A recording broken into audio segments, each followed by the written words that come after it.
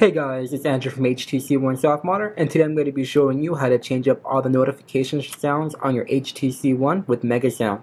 Now this will work on any HTC One, be it the M7 or the M8, and you don't need to have your phone rooted or have Exposed installed on it. You just need to have regular Sense on it or any other ROM.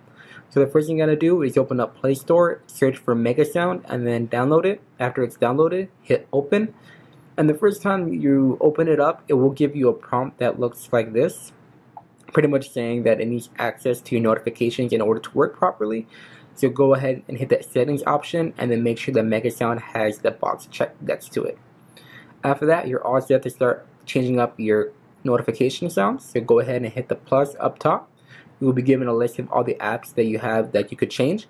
So for this one, I'll go ahead and show you Hangouts. So pretty much you have the option to give it a notification sound or a ringtone. I just chose to give it the notification sound. You pick whichever one you want. I'll go ahead and pick the Pikachu one on that one. You could also change the default sound of the entire system. Just go ahead and click the box in the drop down menu up top, and then you'll be able to do that. If not, just leave it unchecked. It's up to you. You could also change that from the settings app. You go into sound and then change the default sound there. Alright, now in my Hangouts app, I have the default sound to be the default one that comes with the M8. It's called Lotus.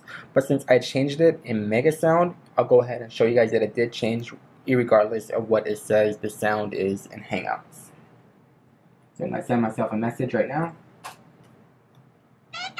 And you can see that regardless of what it's set up in the actual app, Mega Sound will override it.